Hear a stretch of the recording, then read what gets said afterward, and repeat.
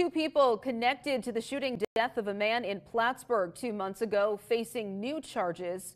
For some background here, Plattsburgh police found 31-year-old Marcus Dixon shot multiple times on Cornelia Street September 3rd. He died at CVPH. Erica Colon and Chaz Johnson were arrested within the same day.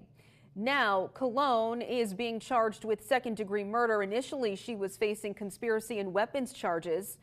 Johnson was charged with second-degree murder right after the incident, but he's now facing an additional conspiracy charge.